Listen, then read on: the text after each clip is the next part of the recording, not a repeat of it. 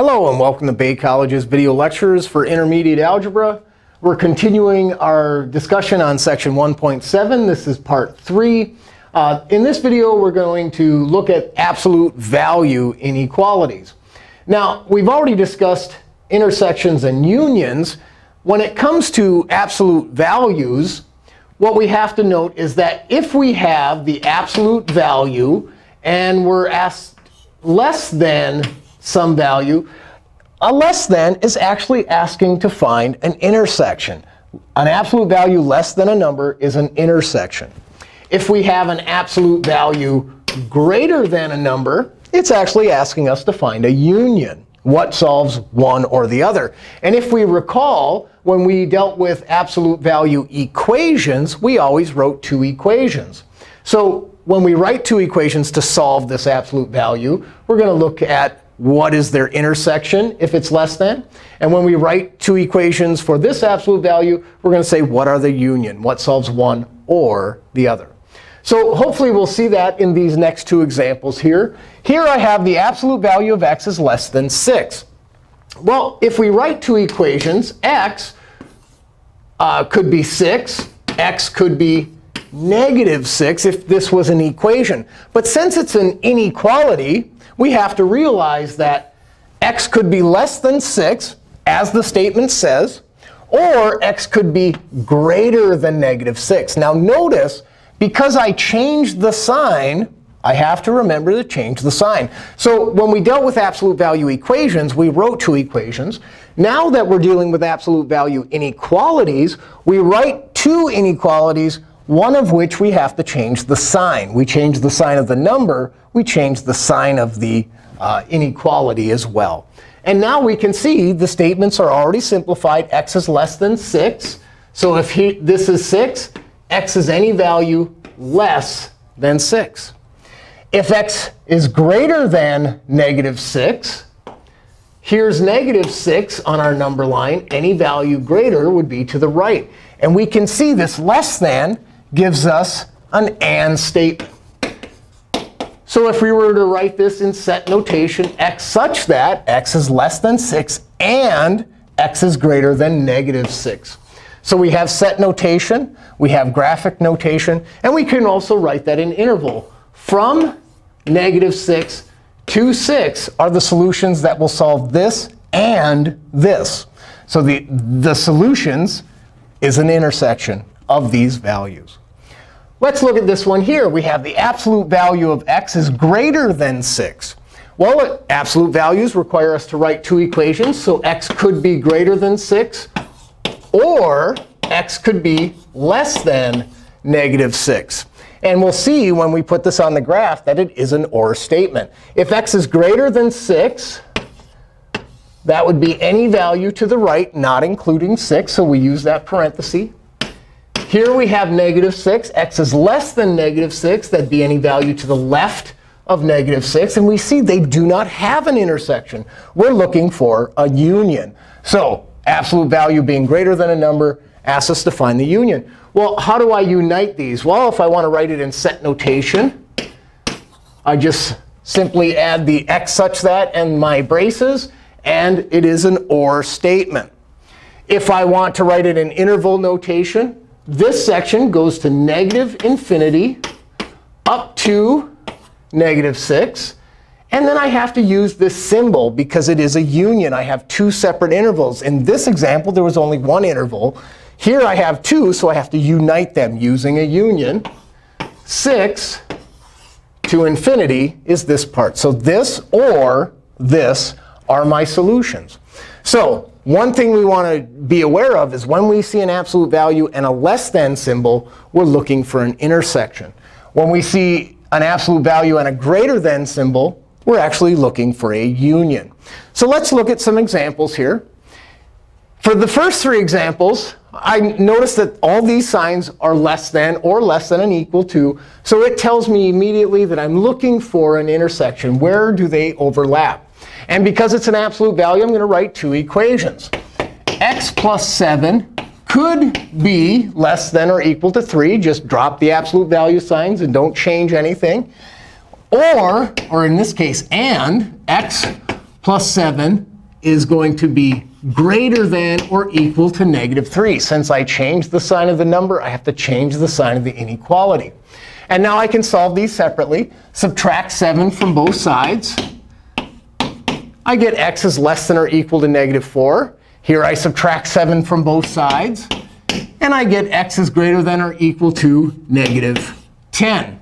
So if I wanted to join these, because it is an intersection, I could write it as a double inequality. So let's go ahead and do that. The least number, the greatest number from left to right.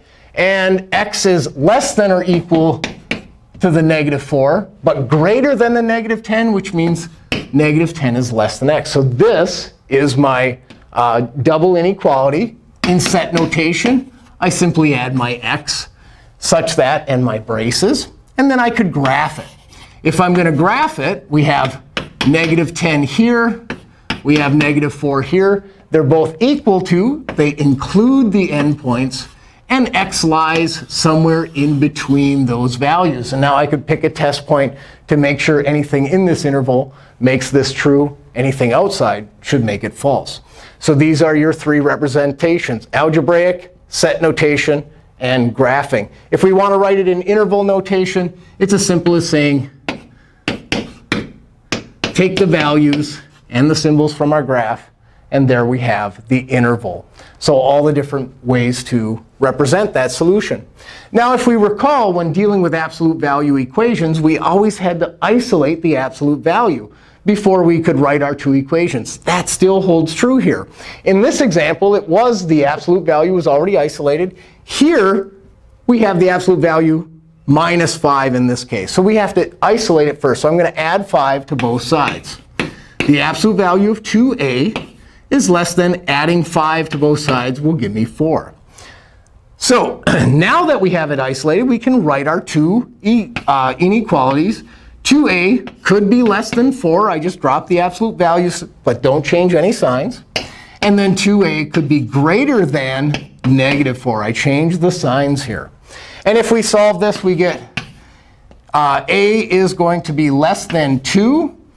And a is going to be greater than -2. I simply divide 2 for this one and 2 for that one. And these are what I get here. Now, because it is an and statement less than an absolute value, we can write it as an and statement. We could also write it as a double inequality. I'll do it right here. We have -2 and 2. And a lies in between those values. So we see that we have a is less than 2. That's that piece there. A is greater than -2. -2 is less than a. Still a true statement. All right. And then, of course, you could graph it and write it in interval notation. I'll leave that for you to do. That's good practice. Here, if we look at this absolute value, we have the absolute value of 2a minus 5 is less than -1. Hopefully, we assess it before we begin. An absolute value, we should know, is always a positive value. If this is positive, it can't be less than a negative value. And if we can identify that, we'll see that, hey, an absolute value is never negative, so it'll never be less than 0. It'll never be less than a negative. So this has no solution. There is no solution to this. And we can see that by assessing it before we begin. If we don't see that, and we actually write two intervals, and we work it through and solve it, we're going to find that you could not write this as a double inequality. It wouldn't make a true statement, because there is no solution that makes this true. Absolute values are never less than 0. All right, let's look at these next three examples. And we see that we have greater than. This is greater than, this is greater than, and this is a greater than. So I know I'm looking for unions. I'm looking for what solves one or the other. So my absolute value is already isolated, so I can go ahead and write my two inequalities. A plus 1 could be greater than 4, or a plus 1 could be less than -4. I changed those signs for the second equation. And here I solve it. I'm just subtracting 1. I get a is greater than 3. Or subtract 1 here. I get a is less than -5. Now, I could graph this. I could write it in interval notation. I could write it in set notation. Set notation is just adding the x such that and the braces on either end. Let's just go ahead and go straight to interval notation. Because a is greater than 3, it basically says from 3 to infinity. Here it says a is less than -5. Well, that would be from -infinity to -5, left to right. Now, these are two separate intervals. They don't intersect anywhere. And that's OK, because we're looking for a union. So to write this in interval notation, we have to remember to use that union symbol. If you graph it, you'll see the same thing. And set notation, as we already discussed. Now here, again, absolute values have to be isolated. So I'm going to add 9 to both sides before I begin. And by doing that, I get the absolute value of 2x is greater than 4. Now I can write my two equations looking for a union. 2x could be greater than 4, or 2x could be less than -4, changing the signs. Solving this one, I get x is greater than 2. Or solving this one, I get x is, less than -2. This could not be written as a double inequality. Even though it looks similar to this example that we just did here, because of that sign, we see we have two separate intervals that do not intersect. For this one, I'll actually graph it. So if I go ahead and graph this one, we have a -2, and we have a +2. This one says x is greater than 2. So that would be any value to the right of 2. This is x is less than -2, so any value to the left. And we can see they do not intersect. So this would be our graph. This would be our set notation. And if we were to write the interval from -infinity to -2 is this piece. Or we use that union to infinity for that piece. So two separate pieces. What solves one or the other? All right. Lastly, we're going to look at this example here. It's a greater than, so we're looking for an intersection. We have the absolute value of 2x minus 9 is greater than -5. And again, if we assess it, well, if absolute values are always positive, it will always be greater than a negative. So no matter what value I put in there, it's going to be true, because it will be greater than a negative. All absolute values are positive. So if we look at this, well, we've already done the solution by analyzing it and critically thinking. Absolute values are always positive. So this has all real solutions. And that's the symbol we can use for all real numbers. And we can also write it in interval notation, -infinity to infinity. If we were to graph it, it would just be a parallel line to a number line. It just means all values make this true, because all absolute values are greater than negatives. All right, so let's do a really quick review. We have worked with absolute values equations in the past. And we know that they give us two solutions. We write two equations. So x could be a, or x could be -a. Those are just points on a number line. When we have less than, an absolute value being less than a number, we have an intersection.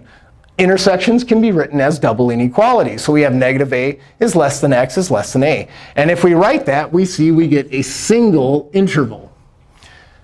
Here we have the absolute value of x greater than a. We're looking for a union, which is an or statement. X being less than -a, or x being greater than +a. We have the union of two separate intervals. All right, so I have two examples here. I want you to try these yourself. Notice we have an absolute value and a greater than. We have an absolute value and a less than. Try those two yourself. Make sure you check a test point in your intervals. And good luck. Thank you for watching.